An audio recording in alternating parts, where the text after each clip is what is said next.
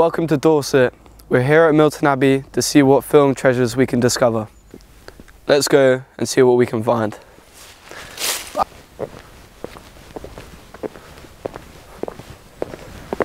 Ewan must be around here somewhere. Thanks, Matt. I'm here at the front quad to see where they filmed Tom Brown's School Days. This is where they crucified the pupils. Boys who had been at the school for less than 2 years were allowed to be nailed to the walls by senior pupils.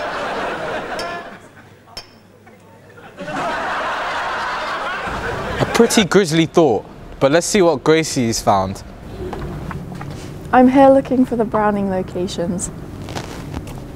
It's being renovated at the minute, but behind that scaffolding was the cottage from the movie. Taplo, scientia est caelare scientiam. The art of learning is to conceal learning. They also did a lot of other shots around the abbey. Proudly presents. But let's head out to Dorset to see what the team have found. Thanks very much. I'm here at Corfe Castle, one of Dorset's most famous film locations. It's one of the oldest villages in Dorset. You can see the ruins of Corfe Castle. This was destroyed in the Civil War. Right now I'm walking down the road where Bedknobs and Broomsticks was filmed before they fought the ghosts at the castle.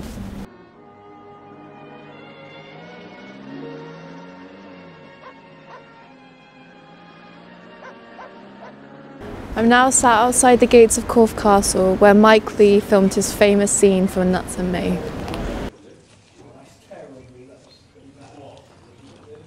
It's a nice castle, but I don't think I'd want to be Candace with Keith telling her what to do all the time.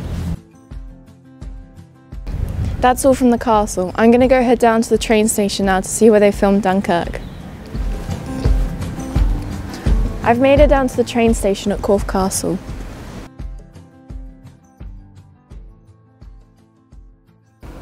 The station was opened in 1885 but then closed just under 100 years later. Fortunately, the station was opened again in 1995 by volunteers.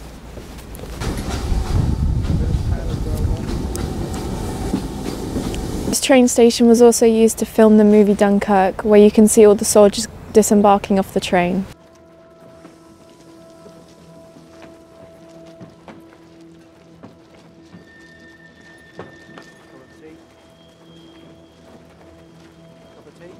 I'm going to go find Harry Styles now.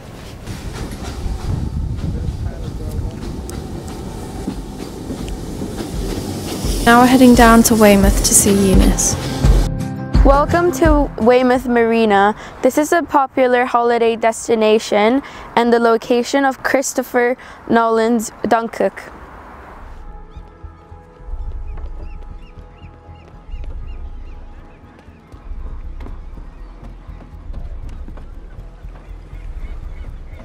Christopher Nolan came here to film the embarkation scene from his film Dunkirk.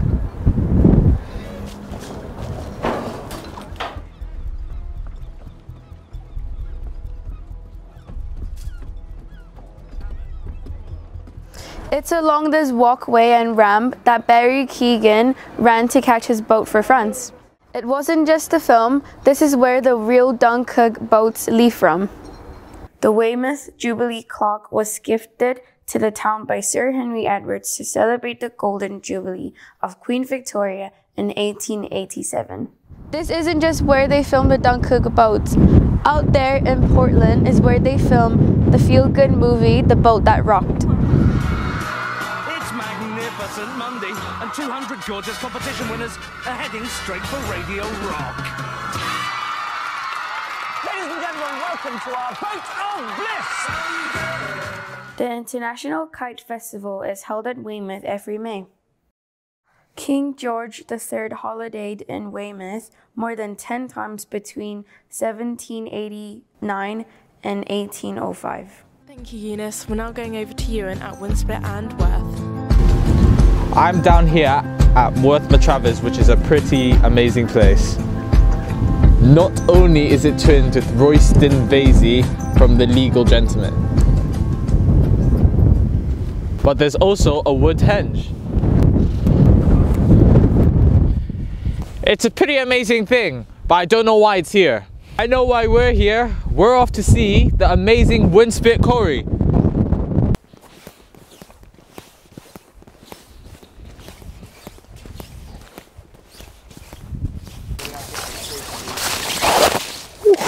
It's been a long walk to get here, but wait until you see what's around the corner.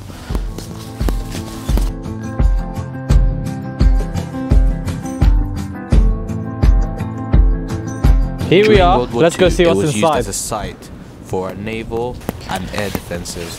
Wow, this is really cool. I can see why they used the Dalek City in Doctor Who. Winspit Quarry is also called the Jurassic Coast. Many famous movies are filmed here. Around 1984, Winspit was used as a stone quarry, providing stone for buildings in London.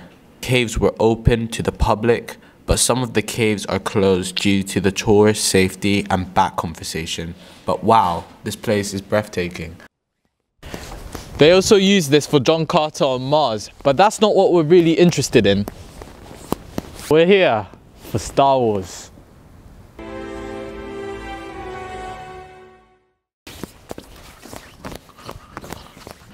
This is where Forrest Whitaker delivered his speech to start the rebellion. You'd never tell me if it was. Somebody's sitting on some dosh. Well, if that someone is you, I'm hoping you'll put it to good use. Would I be out here in the cold if I had just pinched 100 million credits? That's exactly what you do. And that's exactly what I would say if I were you. This place goes on for miles. You can see that the Star Wars rebellion started here.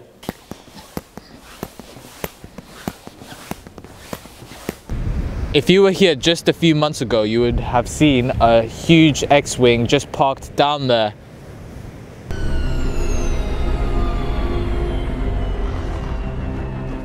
Who would thought Star Wars would come to Dorset? But this is where they filmed a major scene for the new series of Andor. Well, that's about it in Winspit. Let's go see what's next. I'm here at West Bay, just down the coast from where Mary Anning had her picnic in Ammonite, but that's not what we're here for. But wait, what is that?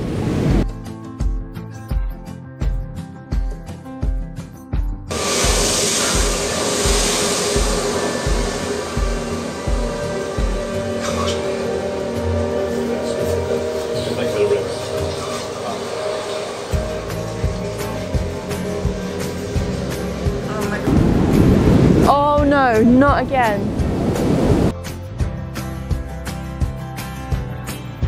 Okay, it's okay, it's okay. Of course, what we're really here for is Broadchurch. The star-studded police show took over the whole village while they filmed here for 12 months. But as far as I can see, David Tennant and Olivia Colman just sat on this bench.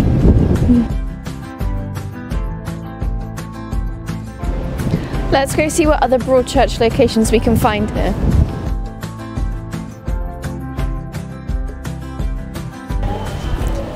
I still can't find David Tennant, but I found the police station. Well, it's a block of flats which they use as the police station.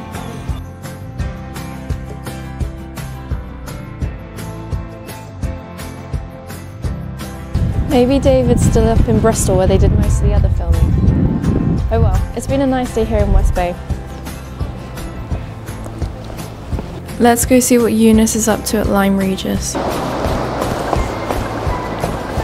Welcome to Lyme Regis.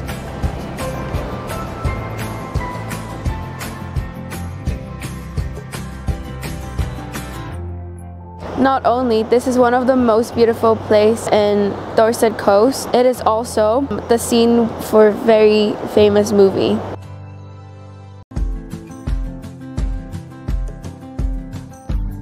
Lyme Regis is the famous birthplace of Mary Anning, the famous fossil collector.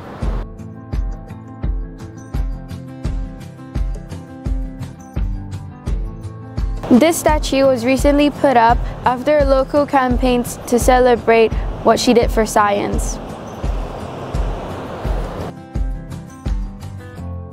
It is under these cliffs where she found the ichthyosaur's skeleton that changes everything we know about dinosaurs.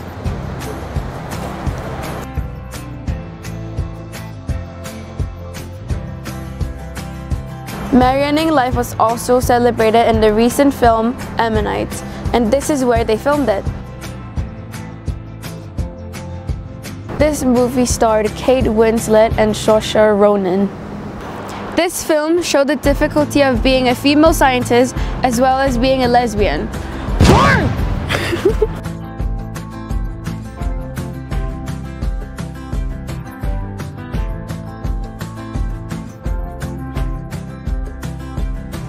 Lime Regis' first film role was in The French Lieutenant's Woman. This is where Charles Smith first fell in love with Meryl Streep's character.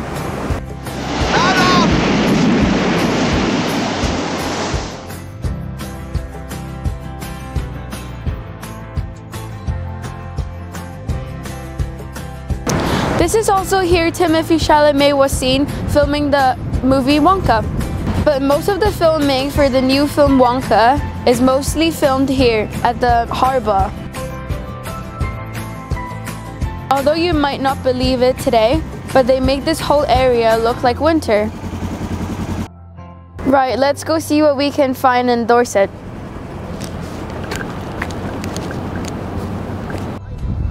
We're up here overlooking the whole 18 miles of Chesil Beach.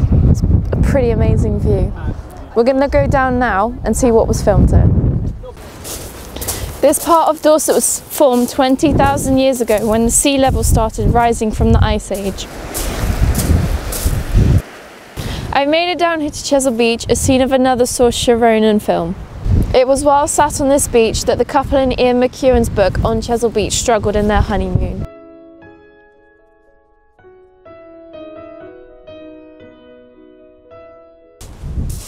So sad. Most of the stones on the side of this beach are the size of a jelly bean. However, further down the southeast, they're the size of a potato. More famously, this is the location of the burrow from Harry Potter and the Half-Blood Prince. It was through these reeds that Harry and Ginny were getting chased by the Death Eaters. Harry?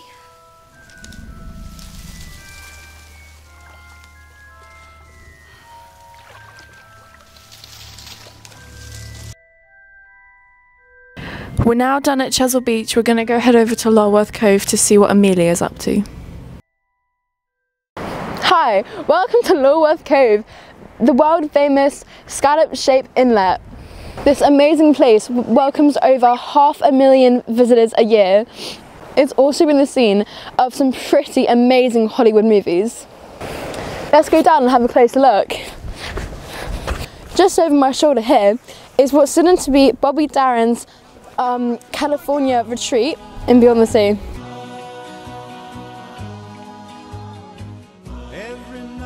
It was at this swimming pool where Kevin Spacey's character lived out his celebrity dreams. Kevin Spacey wasn't the only star to come to Dorset. Let's go see who else we can find. We're at the beach now, where Brad Pitt arrives at the end of the zombie film World War Z.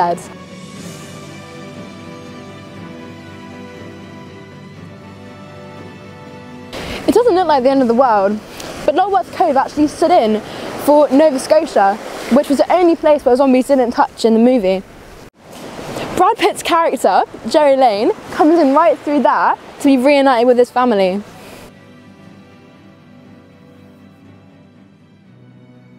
Right behind me is where they built some wooden stairs for when Jerry Lane returned and his family in the army were waiting on them for his return. Thank you, Amelia. We're now going to head over to Eunice at Studland Beach. Look at the stars, look how they shine for you, and everything you do. Yeah, they were all yellow. I came along, I wrote a song for you, and all the things you do. And it was to Stutland Beach. Oh my God, was that Chris Martin? So turns out this is where Coldplay filmed their famous song, Yellow.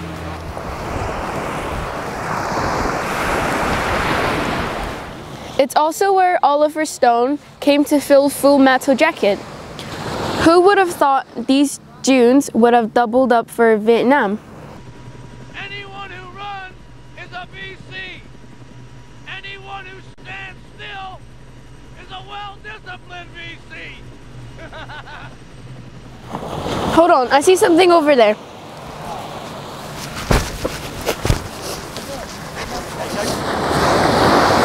Oh my God, it's a castaway from Monty Python.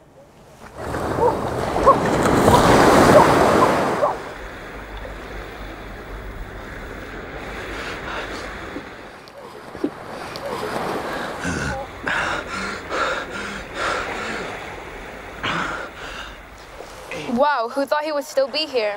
Not only did the castaway came here, this was also Princess Diana's favorite beach. It's also the home of the biggest seahorse colony in the UK. What a beach!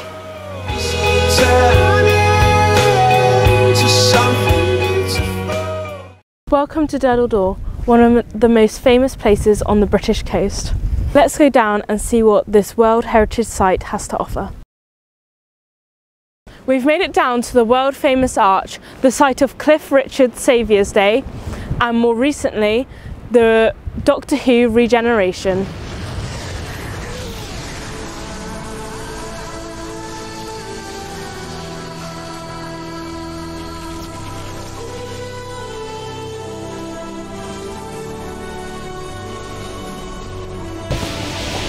Amazing as it is, if we head further down the beach, we might spot Nanny McPhee having a picnic.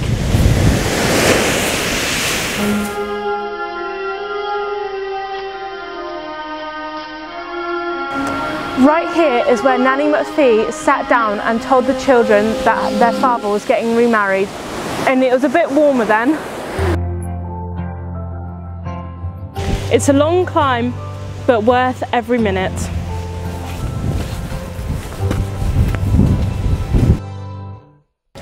It's been pretty amazing seeing what Dorset has to offer. Turns out that here at Milton Abbey is where they filmed the Todd's Shoe advert. That's about it from Dorset. We've had a great time.